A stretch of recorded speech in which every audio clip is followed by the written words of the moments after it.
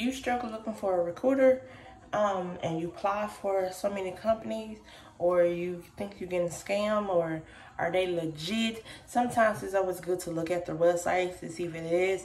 Like, so many companies do have a website, but some of these unnamed facilities or travel companies, they don't have a website at all.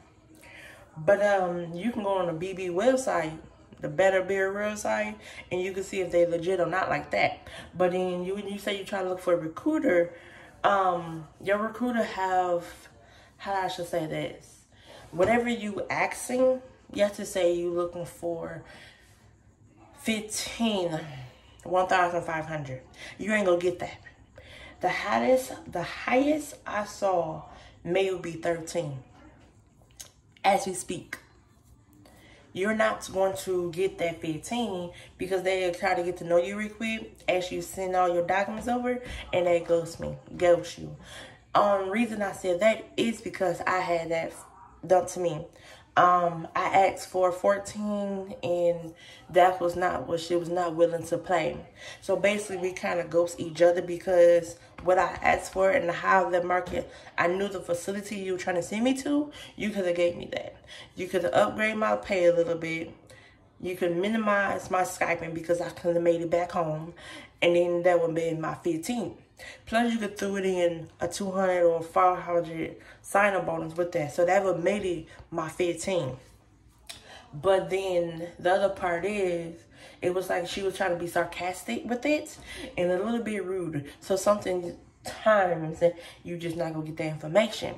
You're not gonna get the rest of my information anyway if I can't get what I'm asking for. And then two, you can't say I don't have enough experience because out of my years been doing this, I have plenty of years of experience. I can break it down all year. I don't know what years all of it together. I just one big one. That's what I do. But I have my hands and skills in every little field. Nursing home, assisted living, group home, hospice, and all that. But looking for a recruiter, yeah, most of them are already ghosting you. And it's again that time anyway, that little warmness or that springness. Yeah, most of them. They always say, I was on vacation, or they working with nurses too.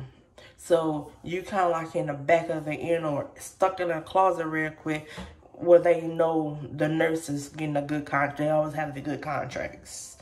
Yeah. The other places that are hiring for CNAs at the moment, and these are the 5 states that I know of: Alaska, Maine, California, Colorado. Them the 4. The 5th one,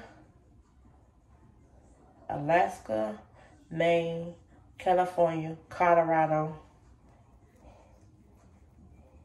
There's another one. I forgot what that one is. It's another cold state or warm. I want to say Florida, but that could be wrong. I could be wrong, but I want to say Florida. Oh, Hawaii. That was another one. That's another one. So if you have your license in them states, or go get your license in them states, that's where the money is just a little bit for them states. But looking for a good contract, you just gotta keep playing. You have to just apply with certain companies. I can leave at the bottom of this channel. I can leave some companies that I apply with, and then some other companies that somebody else. Or also, I can see if I can post the list, half of the list, and then you can just do like that with the phone number too. Yeah, I could just do that part too. But at this time, you just have to network yourself, look for a good contract, and make sure your applications is decent for them that can call you. Because trying to get somebody else recruiter, it's not gatekeeper or goalkeeping. It's just because that recruiter do not want all them phone numbers or email in their box. When they say if you know someone is looking for another contract, another CNA, MedTech, LPN, or RN, then yes, let me know or share my information. That would be your key right there. That don't mean go crazy with it. That just mean I have a nurse, I have another med tag. Her name is Red Apple, or her name is Blender LPN, stuff like that. But that will be your key right there if you know somebody that's hiring. Then that's what you send them out. But other than that, when they don't say that, they do not want nobody else give their phone number and emails. Because then that will be, they ain't gonna really want to work with you too much, because you didn't ask, can I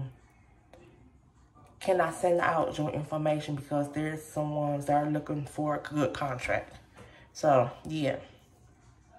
So yeah, make sure you ask your recruiter if it's okay, you can send your information, because there's a lot of ones that they're looking for a good contract. And make sure also tell the recruiter who the names are. And then tell them, put your name underneath the application. Or when you text them, say, such, refer me to this. Then they will know. If you just say, hey, I got your name. I heard that you was hiring, or I heard you a good, say the person name that refer you. Then they know, okay, she was looking for just as the person, or let the person know who the person is. But yeah, all that gatekeeping, goalkeeping, nah, most recruiters do not want to have their phone numbers or emails flooded. You still be back to square one looking for a recruiter. So just do your own network, and I will put majority some companies in this email. But just don't forget to subscribe, leave a comment, give a girl a thumbs up, and I will talk to you on another one next time in a little bit. Talk to you later.